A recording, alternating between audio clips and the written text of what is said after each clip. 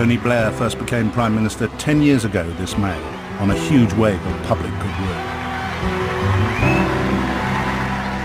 I've filmed him throughout his controversial time at the top, and watched as he's gone from being the most popular Prime Minister in our history to one of the least.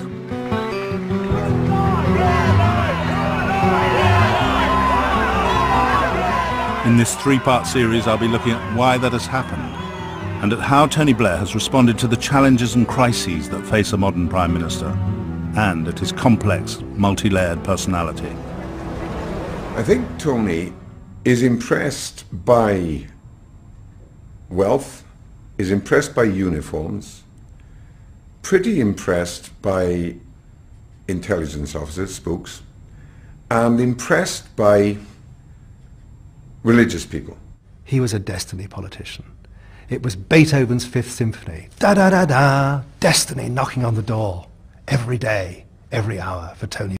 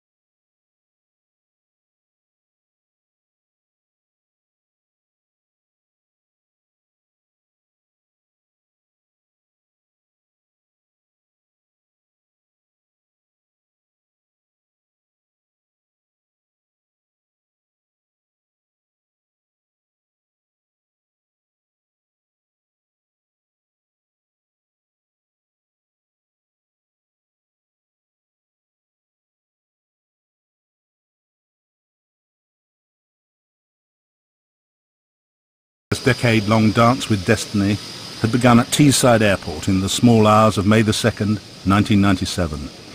As the scale of Labour's landslide election victory was becoming clear, Blair was flying down to London to claim his kingdom. Along with Blair were Alistair Campbell, his press secretary, and other members of the leader's tight-knit inner group who'd helped create New Labour. We were in this little jet, and there was Tony and Sheree there and myself here, and I know you're not meant to keep your pager on the plane, but I kept my pager on and it was going every 5 seconds. Labour gain, Labour gain, Labour gain, Labour gain, Labour hole, Labour hole, Labour gain. It was just amazing.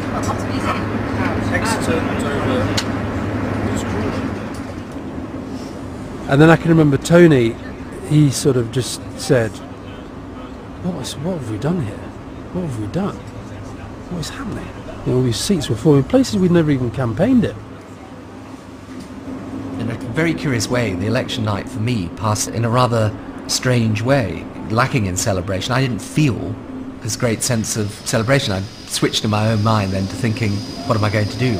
What are the things I need to do next? Blair was coming to power as the Tories were swept from office on a tide of sleaze and incompetence. The first Labour leader to win a general election for nearly a quarter of a century cut a reassuring figure for Middle England. Of course, the thing about Tony and his background is he is incredibly posh. So he sometimes doesn't understand people from my background either. I remember I had a chat with him when we have a kind of fireside chat as a minister a couple of years ago, and we talked about kids. And I said, oh, you know, I had 3 kids by the time I was 20. And he said to me, I never forget, he said to me, oh, he said, so you really are working class? I said, well, yes, Tony, I am. A new dawn has broken, has it not? All these years, we have been people saying but never given the chance to do. Now we have the chance to make things happen, and we shall make this country as proud of us as tonight we are proud of them. Thank you very much, everybody.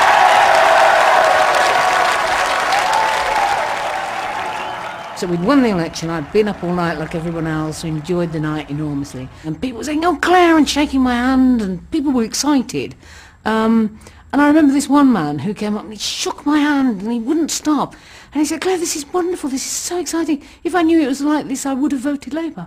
So, I mean, you know, the infectious atmosphere included people who hadn't even voted Labour. It was remarkable.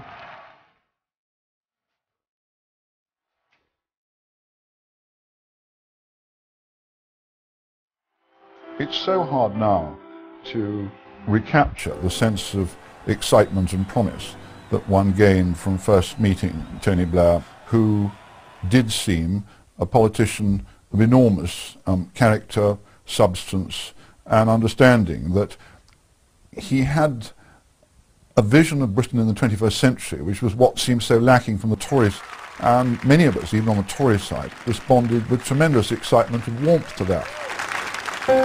Just after dawn, the Blairs went back to their house in Islington for a quick nap.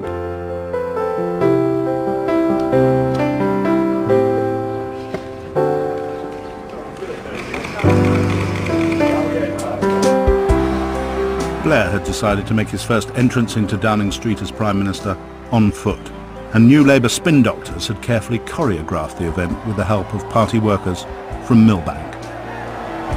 We'd been up virtually all night, and then we were told that we could be lining the street to number 10 at 10 o'clock when the Prime Minister would go up the street and into number 10 for the first time. So I joined about 100, 200 party workers. Were you given flags to wave? I think people were given flags to wave. I'm not sure whether I was waving a flag, but flags were waved. It was only the second time in Tony Blair's life that he'd gone into number 10, where the portraits of every previous Prime Minister line the walls. The new Prime Minister had pledged to make Britain a young country again and to make the world a better place. I think Tony believes he had a mission, and Prime Ministers that have a sense of understanding that they get one chance to change the culture, the attitude, the well-being of their country, and take it, will be remembered long after they've gone for having done that, and those who don't will be remembered for nothing. Blair planned to run his government with his tight-knit central team, using the methods that had brought New Labour to power.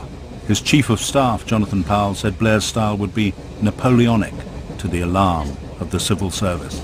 New Labour had been a small revolutionary cell within the Labour Party. It had been a very small core of people that had really led the Labour Party, led the New Labour movement. And when they came into government, they very strongly showed those characteristics. It was not a government where everything was thrown open for collegiate debate. The leadership of the government reached a view on things, and then they, as it were, put those to their colleagues. It was a very strong central leadership right from the beginning. I think Robin felt that he wasn't part of the inner circle, and he resented that, and he felt that decisions were going on within some sort of revolutionary cell or magic circle, as it were, from which, you know, he had been excluded.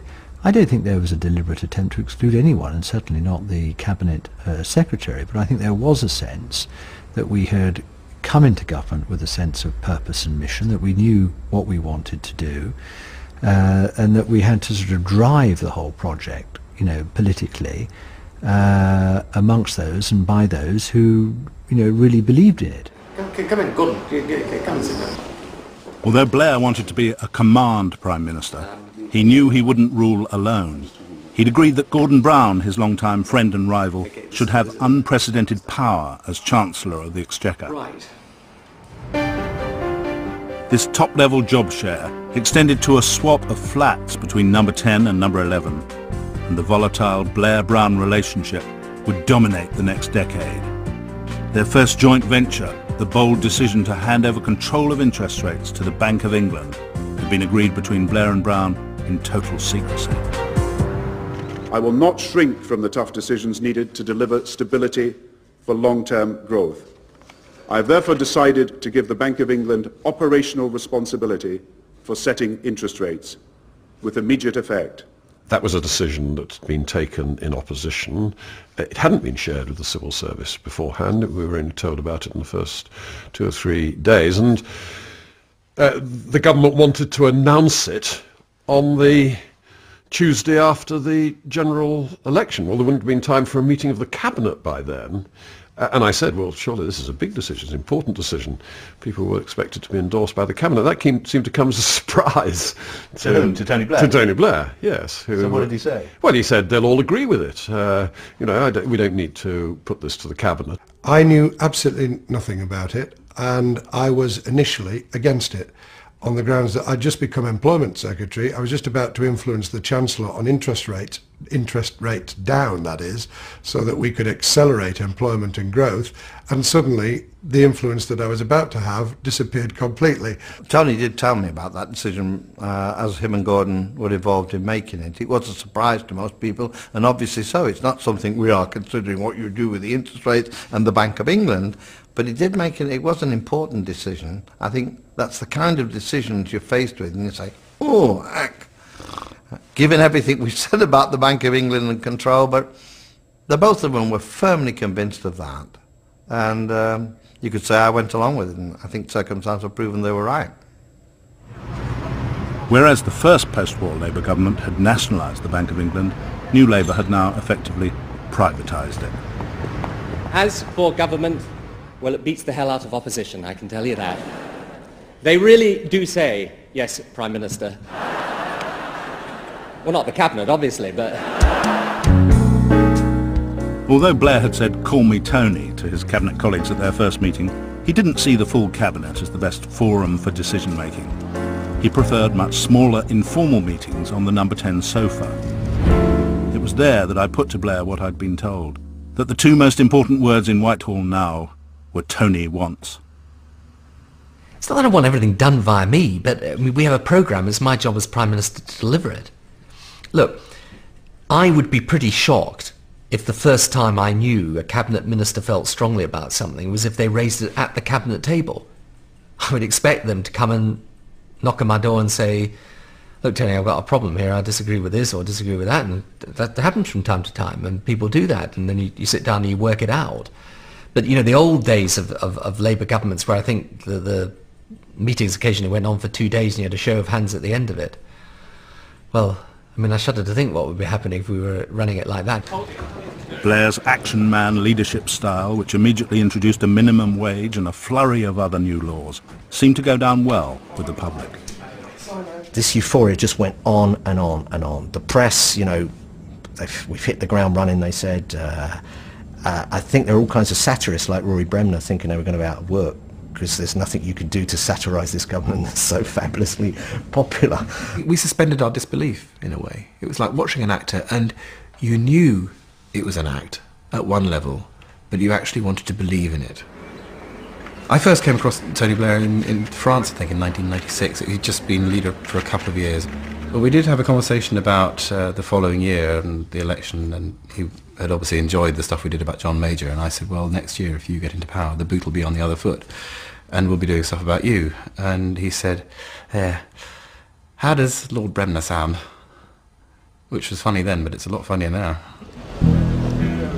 The Prime Minister, who still loved to play his guitar, turned number 10 into the corporate headquarters of Cool Britannia.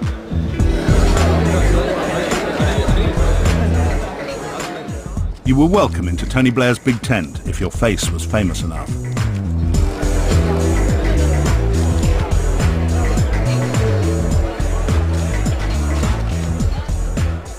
It was, I'm a celebrity, get me into here.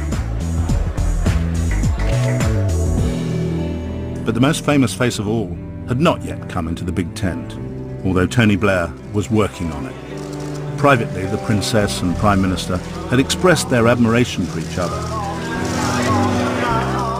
But just 4 months after Blair had won power, it all came to a sudden end. Diana, Princess of Wales, has died after a car crash in Paris. Blair had learned of Princess Diana's death in the middle of the night. His press secretary, Alistair Campbell, had told him that a shocked country would be expecting his reaction that morning, and they discussed what he might say. We're going, in fact, to Sedgefield, the Prime Minister's constituency, where he is about to make a statement. The people everywhere, not just here in Britain, everywhere, they kept faith with Princess Diana. They liked her, they loved her. They regarded her as one of the people. She was the people's princess. And that's how she will stay, how she will remain in our hearts and in our memories forever. The people of Britain, he said, kept faith with Princess Diana. They loved her. She was the people's princess.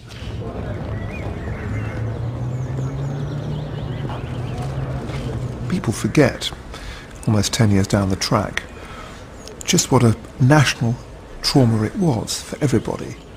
You'll remember the astonishing floral tributes, because they were this great symbol of beauty in the future, which was the idealised version of Princess Diana, who'd been crushed to death in a rather seedy car crash in Paris.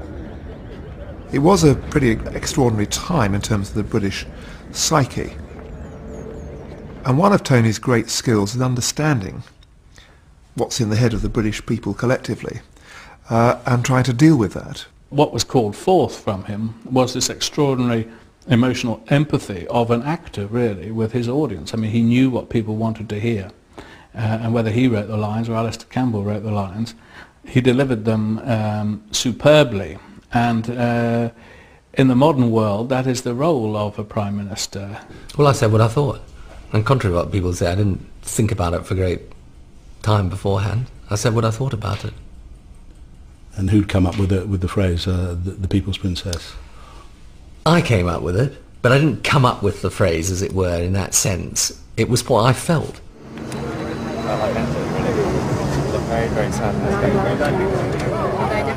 The country was very upset. You got the palace behaving hopelessly and seeming not to care about her. And you see Tony, the great actor, just caught the mood, found the phrase, said it right. That's our Tony. That's what he's brilliant at.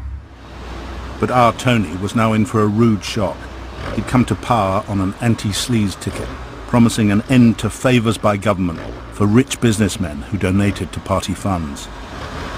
We do, as a new government, have to be extremely careful that we are pure and pure, that people understand that we will not have any truck with anything that is improper in any shape or form at all. The first big test of Blair's purer than pure claim came on the motor racing circuit.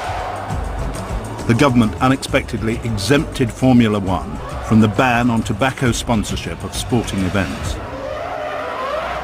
It was then revealed that Bernie Ecclestone, the tiny but mighty Formula One boss, who was on the number 10 guest list, had made a very large donation to Labour Party funds. Had you had any favours done to you by Labour? Not at all. I wasn't looking for any. Could you tell us how much you gave to the Labour Party? I could, but I'm not going to. In fact, it was £1 million, and as the scandal grew, number 10 sought desperately to keep Tony Blair out of it. Tonight, for the fourth night in a row, we asked the Labour Party if we could talk to a minister on this issue. As you can see, there is the seat in our Westminster studio, all ready for him or her, but yet again, for the fourth night in a row, it remains untouched by any ministerial bottom. The following night, number 10 did dispatch a ministerial bottom to sit on the Newsnight chair. I'm sorry I didn't catch you. When did he make the decision that it was inappropriate for you to be soliciting money from Mr. Ecclestone? When he learned of the fundraising, and when was that? And learned of the fundraising and realised that the fundraising and the discussions that were going on were taking place at the same time as ministers were considering a matter of direct commercial interest, and that was during October. Mandelson had failed to defuse the growing scandal, so it was time for his boss to take the stage. Tony, I was called you Tony once and then Prime Minister forevermore. Alistair Campbell had advised Blair that he had to go on television himself and get a good kicking from John Humphreys. You could turn this. Can you turn that monitor off for me?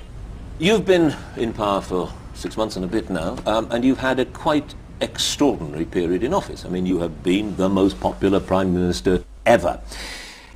Now the papers are saying that the issue surrounding you is one of trust. Do you believe that as a result of what has happened in this past week or so, you have lost the trust of the British people? No, I don't believe that. And I hope that people know me well enough and realise the type of person I am to realise that I would never do anything either to harm the country or anything proper. I never have. I think most people who have dealt with me think I'm a pretty straight sort of guy, and I am. As I watched that interview, I kept being reminded of someone else's confessional TV performance. I couldn't think who it was, and then suddenly it came to me. Early on in the Premiership, of course, Princess Diana died, and her self-defined role was to be, I think she said, the princess of people's hearts, didn't she? And I think Tony Blair had set out to take on that role and be the Prime Minister of people's hearts. And so it was only natural that after the Bernie Ecclestone thing that he should choose the sort of confessional television interview to say, look, you know, anyone who knows me knows that I'm a pretty straight guy. Straight sort of guy, and I am. But it's a trick you can only really do once. The unfortunate thing is that he did feel obliged to do it and say, I'm a pretty straight kind of guy and I don't get involved in bent things, simply because lots of people will say, well, if he's that straight, why did he come on the television? Why did he feel he had to come on the television to say it? Well, he is a straight sort of guy. He was and he remains. I have known a lot of politicians, and I've worked with a lot of politicians in my life, you know, either as a servant of the party or a practicing politician, a member of the government myself. He is a straight sort of guy.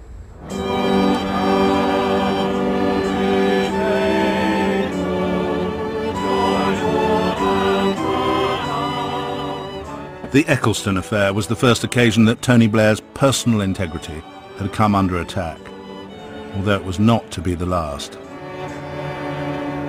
And the government's attempts to spin its way out of the Ecclestone troubles, using the New Labour techniques that had worked so well in opposition, had also raised worrying doubts in the public mind.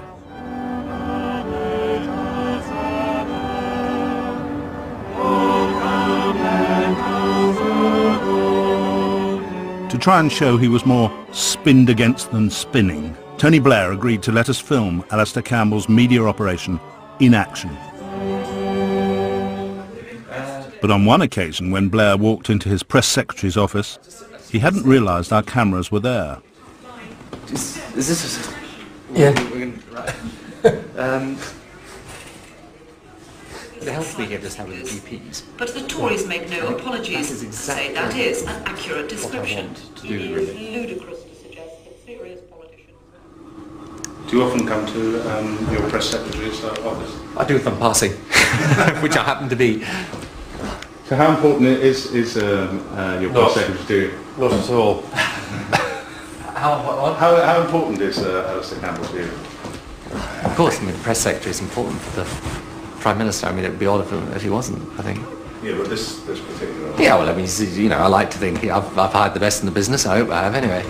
So. Yeah, but everyone says the importance you put on relations with the media is greater than it's been with any government in the past. I think it's just modern government now. Look, it's a 24-hour-a-day news media. If a story comes out that says something, and you haven't got the capacity to get on top of it and say, no, hang on, sorry, the facts are X and Y.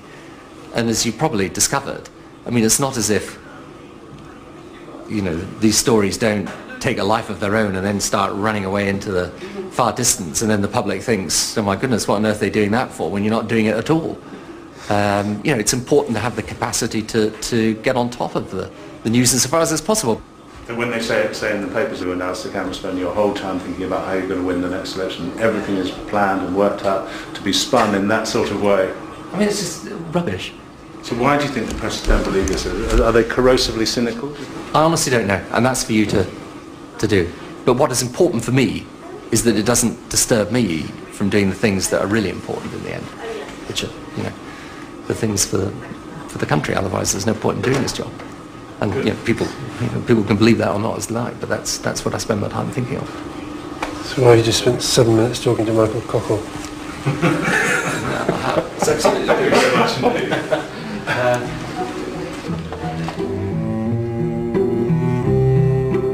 seemed appropriate to Tony Blair, the destiny politician, that he would be Prime Minister at the coming of the second millennium, and the idea of building a huge Millennium Dome held great attractions for him.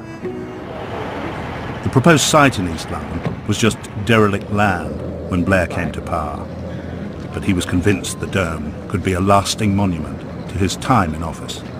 It seems ridiculous now looking back, but even then in the early years of the Blair government we were talking about legacy issues, legacy items. I can remember a discussion with David Miliband, now in the cabinet. He was then head of the policy unit at Number 10, talking about what symbols we could have that would be part of Tony Blair's legacy, and one of those was the dome. I remember privately, off the record, urging Blair both before and after the 97 election not to have anything to do with the dome, which seemed a hideously misconceived idea. I said, you've got a great opportunity because you're in no way associated with this project, which is entirely a Tory conception. Get out now while the game's good. However easy it would be to say no to this, it would be a real failure of imagination and vision. We're going to take a grip on this, we're going to drive it through, we're going to make sure there's a permanent legacy, we're going to make sure the costings are right. Let's stop the carping and all the rest of it, and let's get the country behind it. We've got to do it, and we should do it, and it's the right thing to do.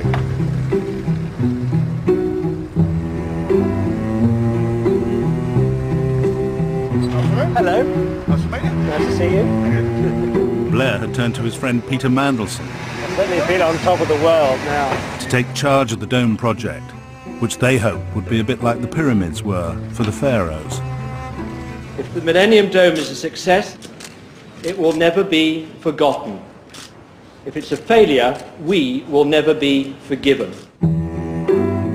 It is not going to be torn down. It will be a lasting asset for the country. And I'm sure this really will be the greatest show on earth. He was in that mood when I think he felt he could walk on water, and that anything with which he was associated and that he personally anointed was going to work willy-nilly. And I suppose with hindsight we can say that was an early indication of this extravagant faith in his own powers to anoint almost anything and make it happen in a way that we know in reality real life's not like that. Why did it go wrong, the dome? God, I have no idea why the dome didn't go wrong. But it didn't go as well as we'd have liked, obviously. But I think that what the Prime Minister was doing, he saw this is a good thing for Britain.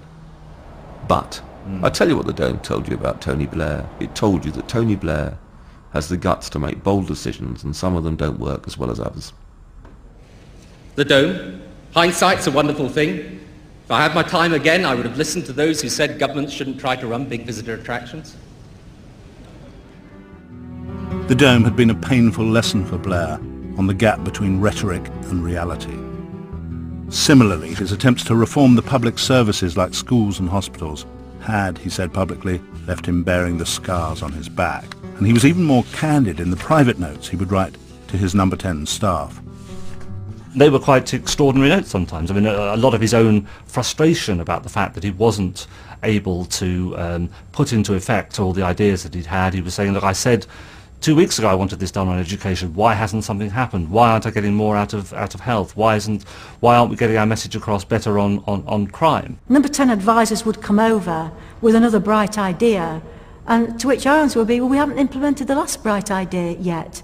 And that becomes a frustration. Everyone sees Tony as a powerful Prime Minister, and sometimes they call him presidential, but what you notice when you're at Number 10, more often than not, is the limits on that power, that you can ask departments to do things and they either on some occasions don't do them, or they do them very slowly, or they do them in a different way, or they water them down. And Tony was constantly frustrated. Another major source of frustration for Blair was Gordon Brown. He found the Chancellor very secretive and depended on their meetings to try to prise out Brown's plans. The meetings between Tony Blair and Gordon Brown were very important right from the beginning. Now, one of the oddities about that was that in the beginning, no civil servant, no record taker was admitted to those.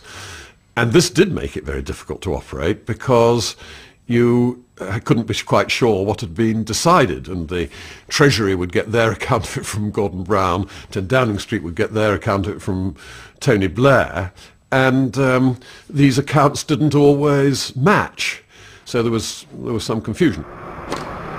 All Prime Ministers tend to have problems with their Chancellors, because it's in the nature of the Treasury to say no, which suited Brown's prudent approach. But when Blair wanted to push Brown into loosening the national purse strings, the battles between numbers 10 and 11 would take on a special intensity.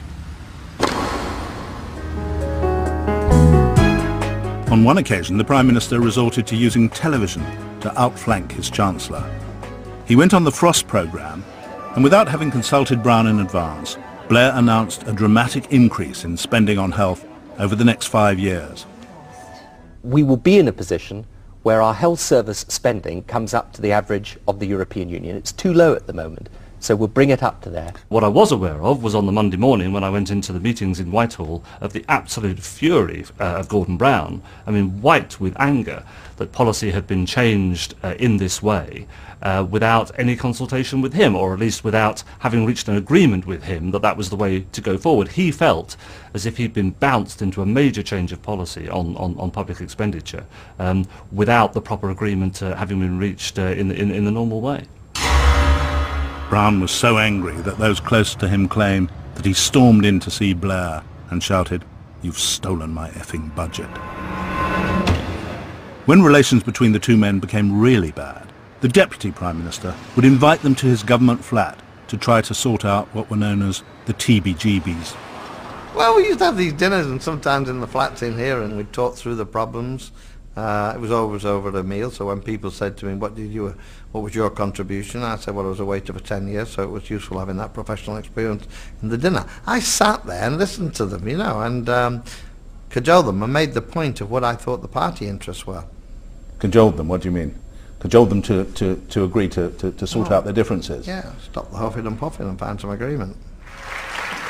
But I've always felt that the Prime Minister's a bit frightened of Gordon Brown, because Gordon Brown is very clever and lives for and loves detail.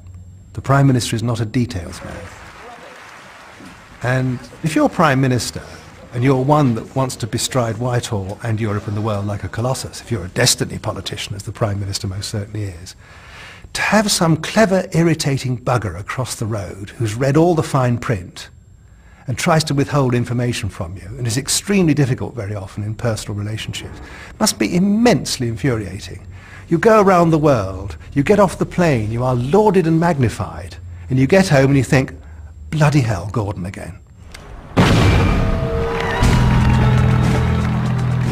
Northern Ireland was one subject that the Chancellor was happy to leave entirely to the Prime Minister.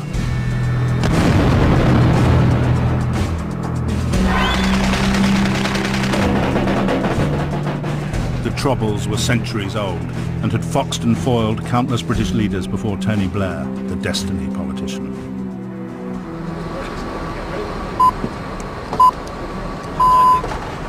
Tony Blair's going to Northern Ireland today to try to get the peace process moving again. Blair was seeking to broker an historic agreement. His timing was lucky. The two sides felt war-weary, and his predecessor John Major had done the spade work. There were a lot of people advising me, I mean gently but firmly, to have nothing to do with it because it was an impossible situation, it could never be solved. But I was determined to do it, and I knew I had to do it fairly quickly. He thought it was doable, and that was his call. Now, do you then invest your political capital, your time, your energy, knowing that you're taking a colossal risk because it may fall apart, it may fail, or do you do what you think it is possible to pull off, even though it's going to take an enormous amount of time? Now, if it were doable in his view, he would do it. He wouldn't pass it by. He wouldn't say, this might go wrong, I'm not going to take the risk. That is not in Tony Blair's DNA. In Belfast, Blair and his team, led by his Chief of Staff, Jonathan Powell, devoted themselves to finding an agreement that both sides of the divide could live with, often going over the head of the Northern Ireland Secretary, Mo Mowlam. I think if I'd been Northern Ireland Secretary, I'd have been a bit how can I put this delicately, pissed off that at every sensitive turn in the negotiations, number 10, either the Prime Minister or Jonathan Powell came rowing in, partly because they plainly didn't trust Mo Mowlam to get on sufficiently well with the unionists, and thought that only they had the ability to straddle both camps. Tony Blair did, I think, take risks with the extremists in Northern Ireland, which were probably necessary, but involved, for any democratic politician, eating dirt. Dealing with people like Gerry Adams and Martin McGuinness was not fun, because they'd done things which one doesn't want to dwell on now. Equally, some on the other side of the fence. In Belfast, Blair would have separate meetings with representatives of the different sides, trying to find a formula that would reconcile hardline loyalists with hardline Republicans, would call on all Blair's negotiating and persuasive skills. People's strengths are their weaknesses, and he's often been criticised for people taking away from conversations what they want to hear, and he certainly is a kind of master of sort of ambiguity. But I think in an Irish context, that worked very much not only to his advantage, but also to the British people's advantage, because they could feel his warmth and tenderness, and they'd be able to take away from the conversation what they wanted. But then, ineluctably, he'd be leading them towards a position they hadn't thought they were ever going to get to. A day like today, I mean, it's not a day for sort of sound bites, really. We can leave those at home, but I feel the hand of history upon our shoulder. In the words of one spin doctor here this evening, these talks have an equal chance of either concluding successfully or collapsing. There was still apparent deadlock between loyalists and Republicans after nearly 12 months of Blair and his Irish opposite number, Bertie Ahern, searching for a deal. But just after midnight on Good Friday, following many more hours of frenzied haggling, a power-sharing executive was finally agreed. I'm pleased to announce that the two governments and the political parties of Northern Ireland have reached agreement.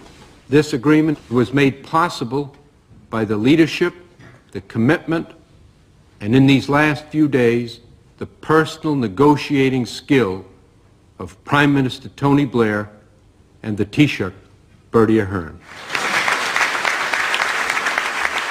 Tony Blair did, I think, take risks with the extremists in Northern Ireland about letting people out of jail.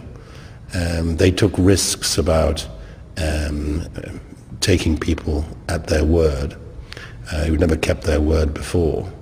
And I think, by and large, history will regard the boldness he showed on Northern Ireland as probably being one of his main contributions to British history. If he'd only done one thing in the last 10 years, and it was Northern Ireland, he'd earned his place in history. Along with the Good Friday Agreement, the Blair government also devolved power from Westminster to Scotland and Wales. And London was now to have its first directly elected mayor. But this presented Blair with a huge political headache in the shape of the left-wing Labour MP and former leader of the Greater London Council, Ken Livingstone.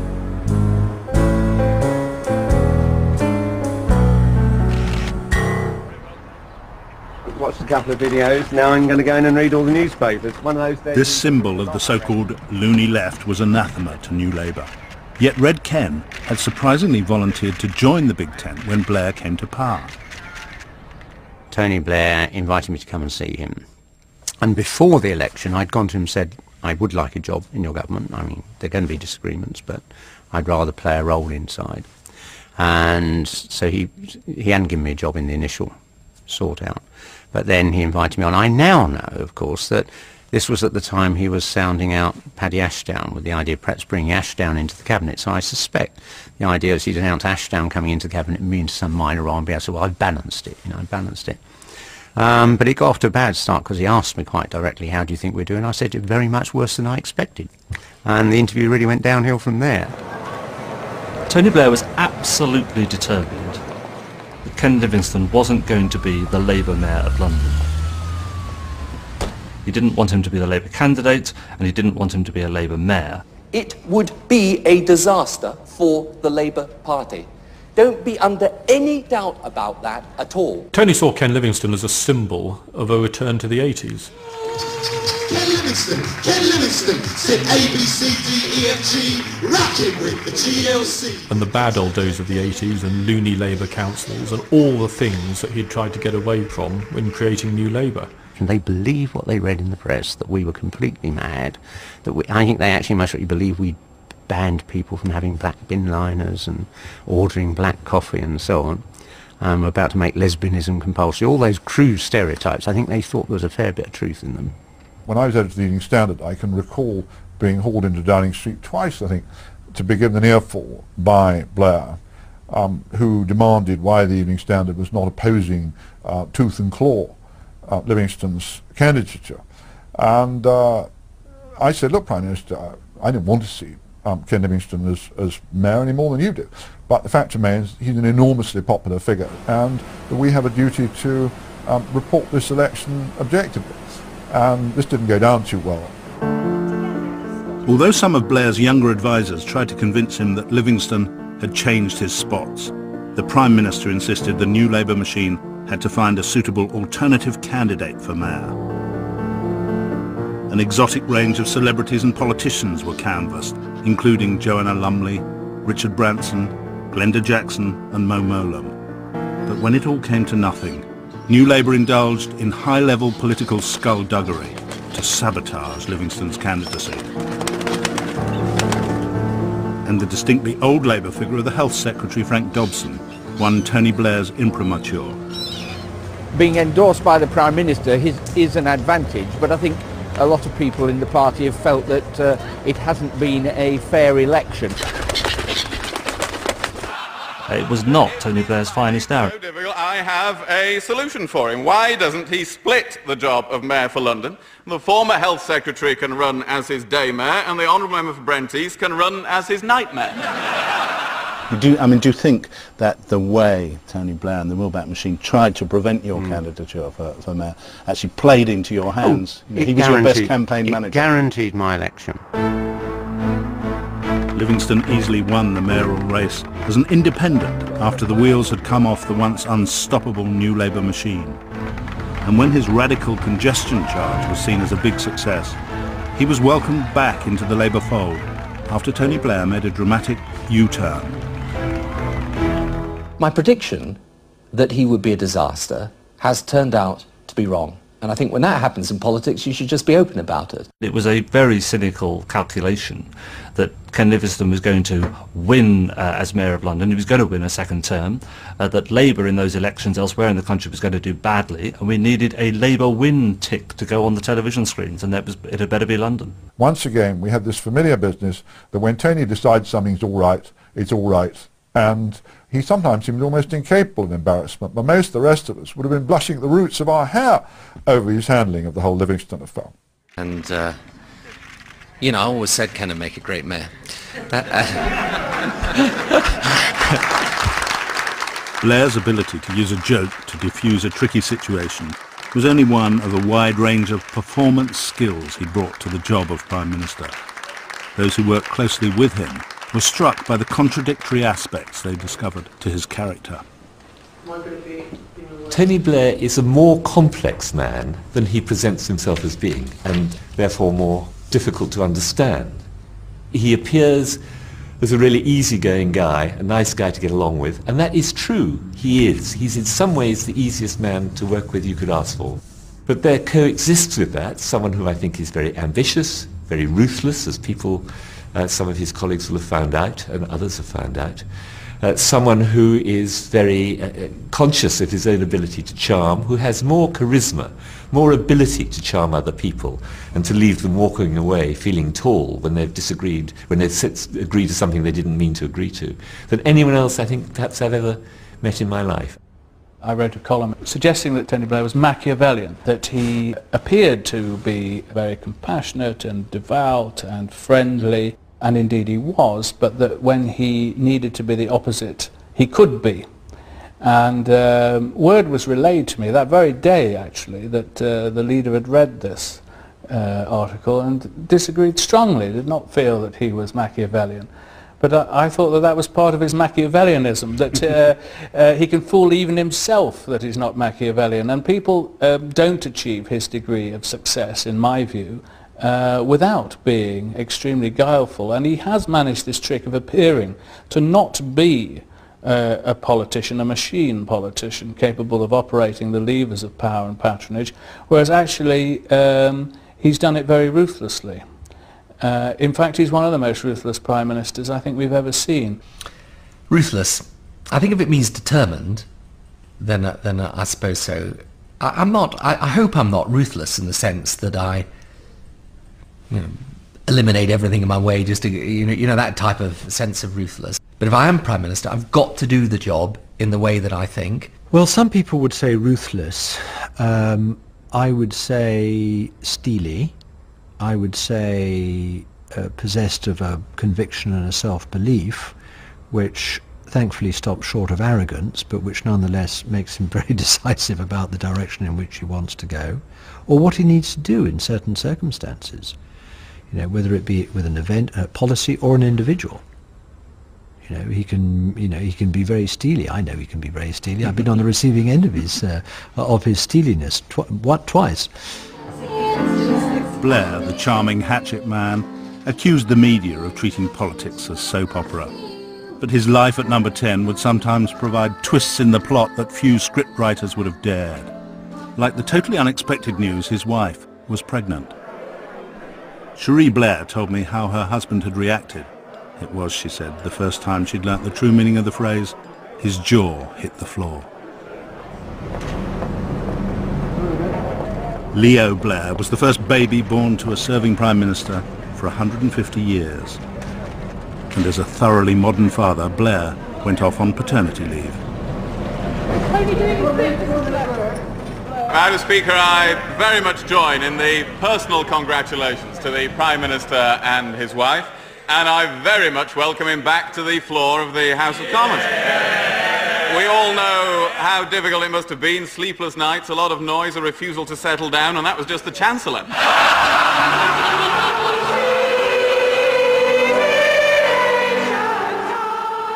The Women's Institute Conference was the venue for a big speech by Tony Blair on his return from paternity leave.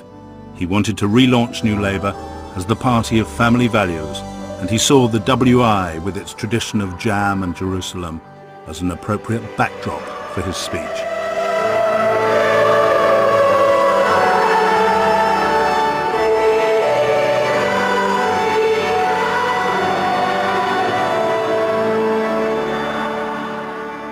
The Women's Institute speech was a dreadful speech. We all knew it was a dreadful speech before he even delivered it.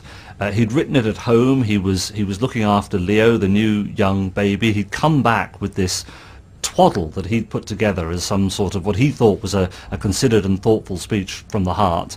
And all his speechwriters were looking at it, tearing their hair out, trying to put it into some sort of shape that could be delivered.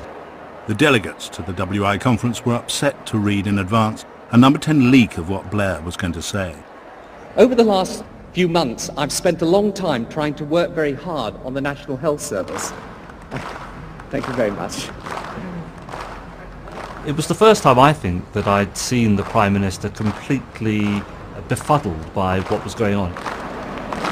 To try and make sure. Ministers speak out of politeness. Thank you very much. Some of the delegates objected to their conference being used as a political platform and walked out in protest. Not us, definitely why. And there are big challenges ahead, but I think with the right spirit and the right shared purpose, we can meet those challenges and succeed. Thank you very much indeed.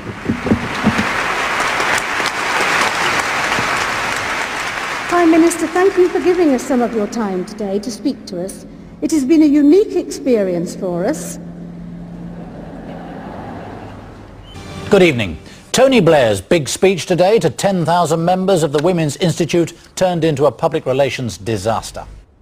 What's your reaction when you get those almost universally, in both the press, television, radio, said it was a disaster for you? Well, it's not that, it's, you know, when you see something like that coming, you're not, sort of, your first instinct in the morning is not to pick up the morning papers, as it were, but if you start letting it dominate or dictate your life, I think you stop doing the job of Prime Minister well. That autumn, out of the blue, came the biggest test yet of Blair's competence as Prime Minister.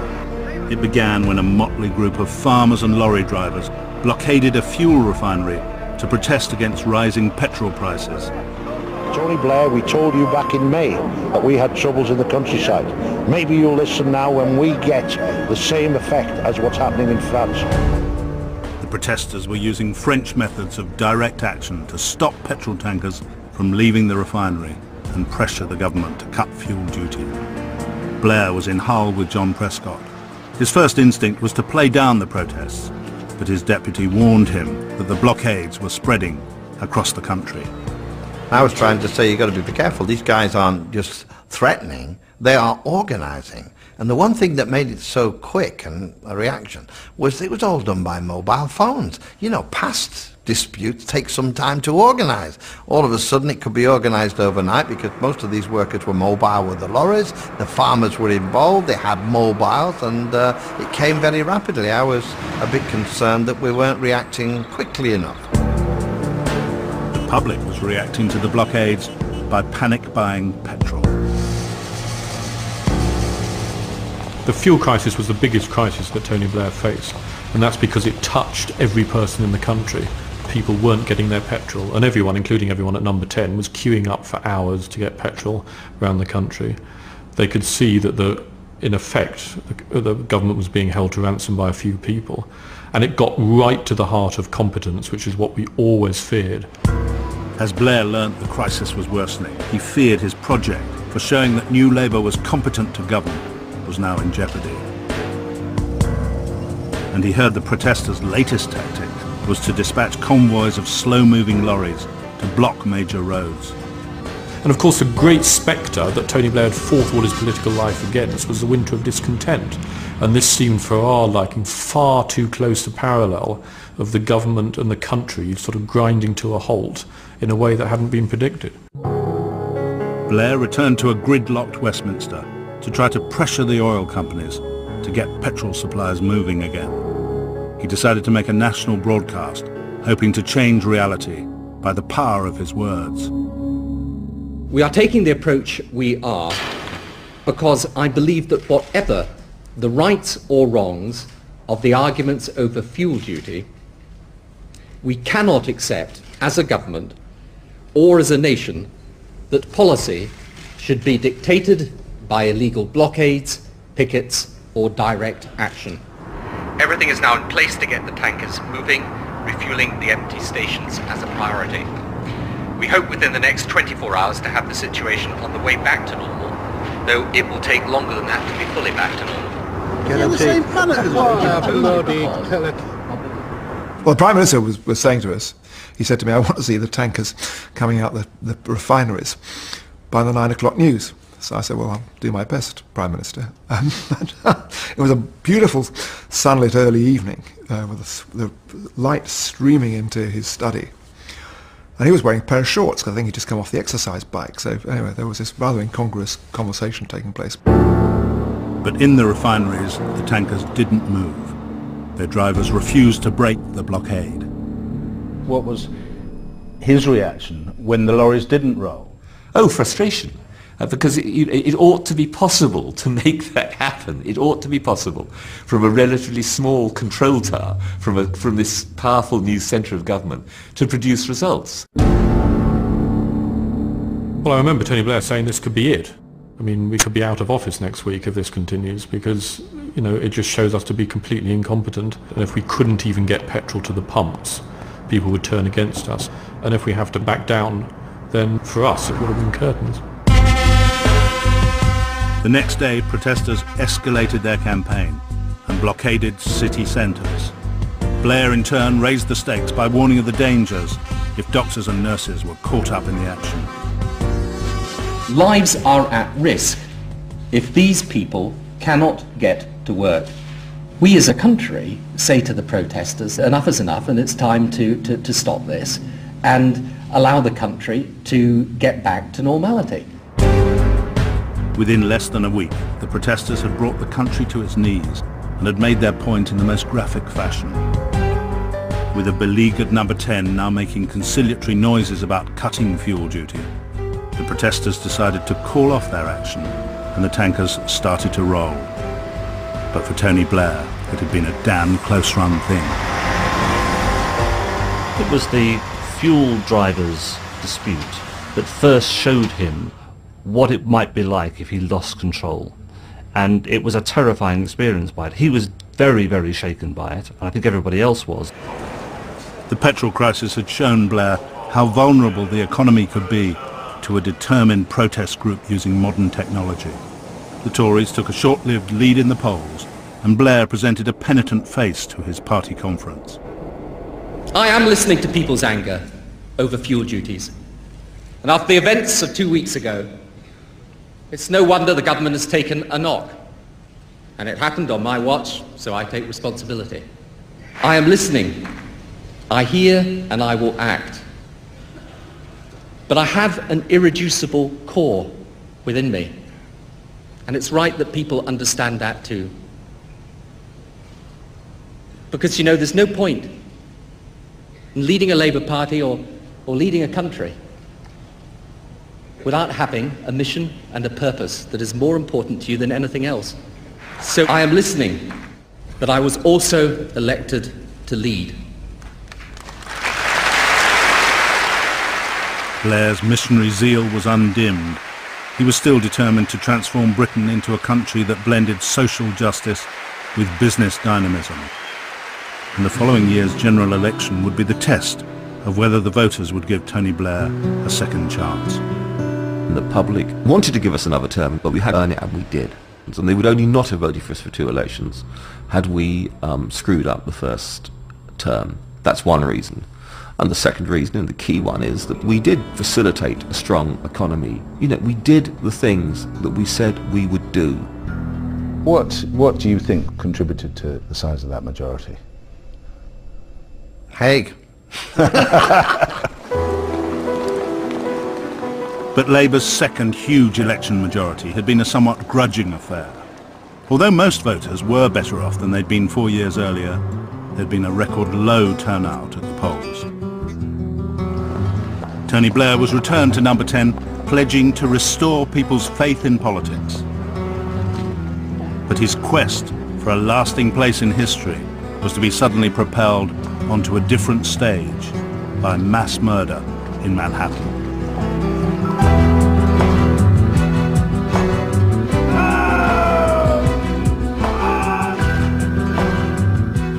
Next week I'll be telling the inside story of Blair's wars. When he came to power nearly 10 years ago, he made a remarkable speech. Mine is the first generation, able to contemplate the possibility that we may live our entire lives without going to war or sending our children to war. He's now sent our troops into battle more often than any previous Prime Minister since the Second World War. Having had the experience of doing it once, you can draw on that experience, and I think it gives you greater confidence, if you have to do it a second or third time. That's the second of our 3-part series on 10 years of Tony Blair, next Tuesday night at 9 o'clock on BBC Two.